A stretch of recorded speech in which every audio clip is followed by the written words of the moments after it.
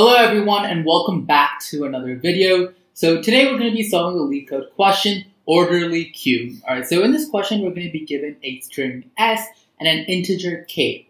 So we can choose one of the first k letters of s and append it to the end of the string. Now the goal here is to return the lexicographically smallest string you could have after applying the steps that they just mentioned. So what does that mean? So when you have CBA, the best answer that you could get would be ABC, okay? So that would be the lexicographically smallest value, right? That would be the ideal value if we could return. But in this case, we have a condition which tells us that we can only move the first letter to the ending. That's the only thing we can do, but one thing to remember is we can perform this for how many other steps we want. There's no restriction on the number of times we can do it. But the restriction is on the fact that we can only move the first letter to the ending, okay? And based on that, what is the smallest lexicographically string that we could actually get? That's what we return. Now, another example is when k is equal to 3. Now, in this case, what it tells us is that we can move any of the letters up to the third letter. So that includes the first letter, the second letter, and the third letter. We can move any of them to get whatever new string that we want to form. In other words, whatever the lexicographically smallest string is.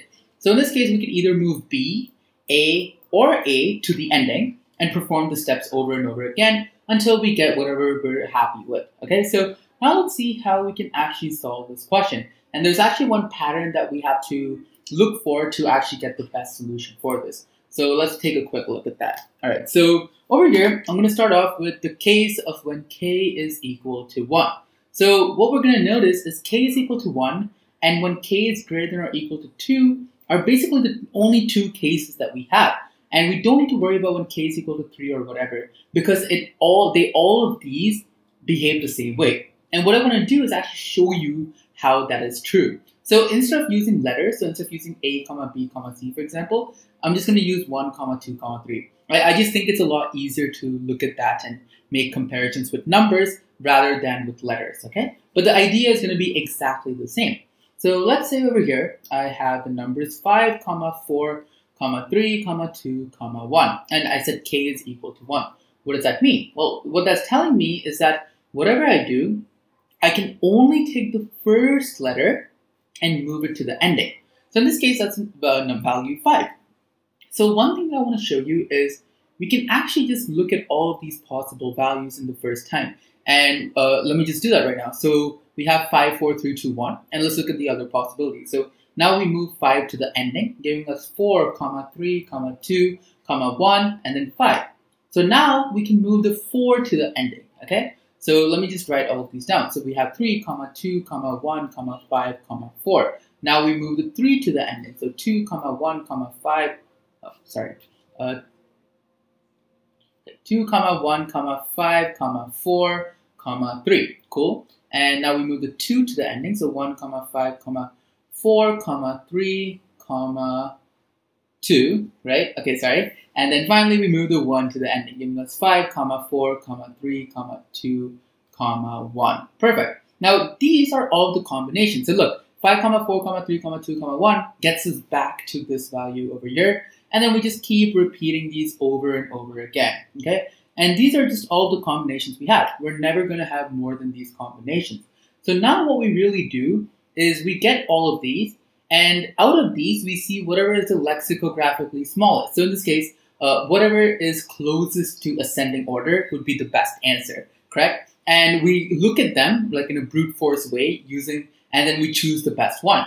And in this case, the number of combinations we have is going to be whatever the length of the input is. So in this case, the length of the input is 1, 2, 3, 4, 5. So we have 5 possible values, 5 possible combinations for this. And you can look at this, 1, 2, 3, 4, and 5. It's pretty simple, right? So basically what this is saying, when k is equal to 1, we're basically looking at a circle, okay? And the best way to show you this is if I draw it out. So 5 to 4 to 3, and then to 2 to 1, and then 5. So in the beginning, we have 5 as a starting point. So we have 5, 4, 3, 2, 1. Cool. But now we can take 4 as a starting point, giving us 4, 3, 2, 1, 5, which is exactly this. Then we have 3 as a starting point, giving us 3, 2, 1, 5, 4. and then 2 as the starting point, giving us 2, 1, 5, 4, 3, and then 1 giving us 1, 5, 4, 3, 2, and finally back to 5. So essentially, when k is equal to 1, all that's happening is we're kind of rotating this array around. We're rotating the values that we have, but the only thing that's really changing is starting point. We're not changing the order at which they're in, but we're just changing their positions, okay? So 5 is always going to be next to 4. We're not changing that in any way. So this is the restriction that we have when we have k is equal to 1. And in simple words, what is happening over here is we're rotating the array, okay, at the first place. So like I showed you in that circle, we're just rotating it, and we have a fixed number of possibilities, which is, well, going to be the length of whatever the input is. And when we have k is equal to 1, we get all of these values, and then we just get whatever is the lexicographically smallest value and return that. But now where it gets different is when k is greater than or equal to 2. So to start off, let's start off with the base case of when k is equal to 2. So what I want to do is, let's just take a smaller example. I think that'll be easier. So say we take 2, 1, 3, 4. Okay, so in this case, how do we get the best value? So the way we get the best value is when we get 1, 2, 3, 4, ascending order, right? So this is the best answer. Now, how can we actually achieve this? We can achieve that by swapping 1 and 2. Now, this is possible when k is equal to 2, but it's not possible when k is equal to 1. When k is equal to 1, all that happens is we rotate our set of values. But when k is equal to 2, the big operation that we can do in this case is we can perform a swapping operation.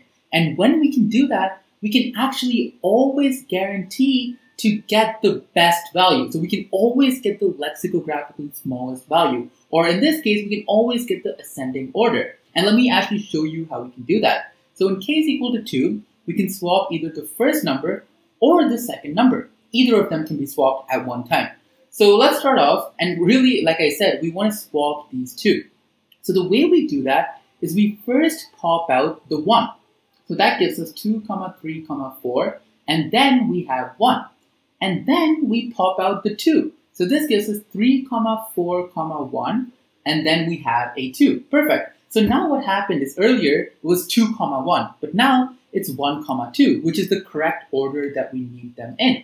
And all that's left to do is get them back to their correct positions. So we first pop out the 3, giving us 4, 1, 2, 3. And finally, we pop out the 4, giving us 1, 2, 3, 4. So as you can see, we got the best answer that we can get.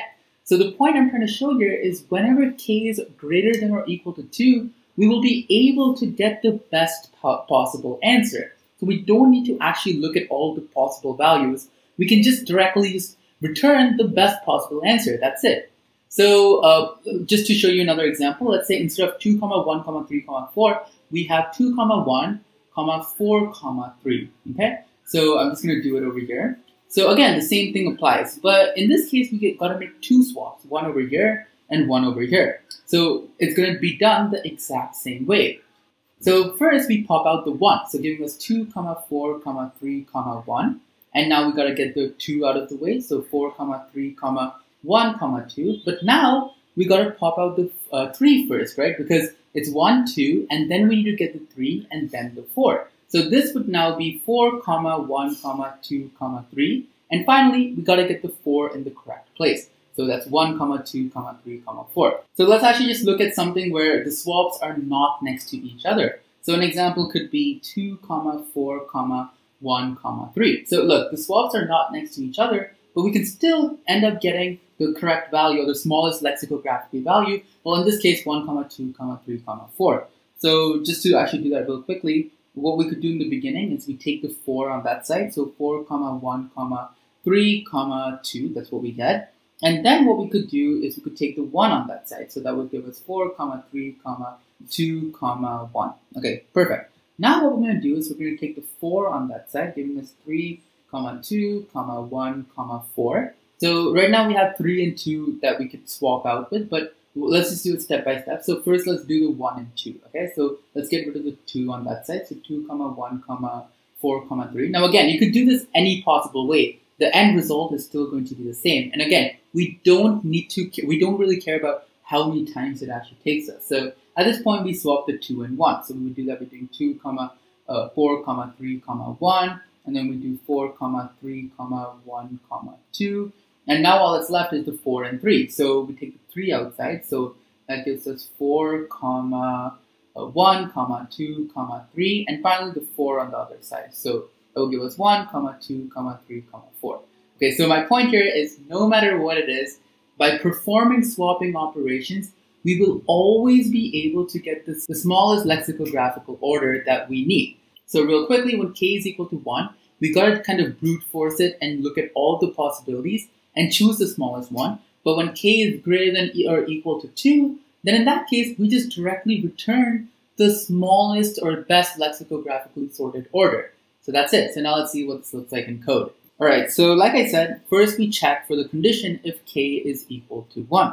Now, when k is equal to 1, this is where we got to look at all the possibilities. So over here, we're going to have a string called result, and we're going to set result in the beginning to have a value of s. So the reason I'm doing that is because each time we're going to be comparing result. So we could actually, set it to something like an empty string, but when we're making a comparison, the empty string is always going to be the smallest, so that makes no sense. So instead what we do is, look, in this case, we have 5 possibilities. So by setting it to the last possibility, right, what we can do is instead, we just go through the n-1 possibility. So we set it to this value in the beginning, and then we compare it with the other n-1 values that we have. And by the end of it, result is going to have the smallest one. Okay? So now we're going to go in a for loop, and the range is going to be the length of s minus 1, like I explained, right? Because res is equal to s. Cool. So now we got to reconstruct s. And what I mean by that is whatever is at the 0th index goes to the ending. Okay? And how can we do that? Well, that's pretty simple. So we take whatever is everything after the 0th index. So from the first index to the ending. And after that to the ending, we're going to add whatever is at the 0th index. So this is our new string. And over here, we're going to take the value of result. And it's going to be the minimum between whatever the current value of result is and the new string that we have after taking the 0th index value and putting it at the ending. So by the end of this, we're going to have the smallest value for this, and we're going to return that in result. So that's it. But if this is not the case, that means, well, k is greater than or equal to 2. So in this point, it's very simple. What we got to do is we just got to sort s, and the way we do that is we could do sorted s. Now, one thing to note is that this returns a list, but we actually want to return a string. So the way we do that is we could use a join function. So we could use this dot join, and we put the list over there. So essentially what this means is that between each of the elements in the list, this is going to be what's in between of them. So in this case, let's say we have A, comma, B, comma, C. It's going to just be joined to A, B, and B in this case, right? Okay, that's it. So that's what the join function does, and we got returned. So return. And that should be it. So let's submit our solution. And as you can see, our submission was accepted. So thanks a lot for watching, guys, and do let me know if you have any other questions.